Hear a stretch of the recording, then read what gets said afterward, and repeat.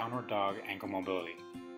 The purpose of this movement is to improve the flexibility of the ankle and the calf muscle. When performing this movement, start in all fours and prop your hips up towards the ceiling.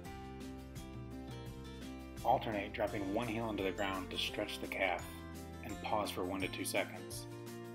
Continue switching left to right, dropping the heel as tolerated. With this movement, think quality over quantity, and remember, as you drop into the movement, you'll also be stretching the hamstring and the entire backside of the body. For this movement, perform 2 sets of 15, and remember to stop or modify the exercise if symptoms increase.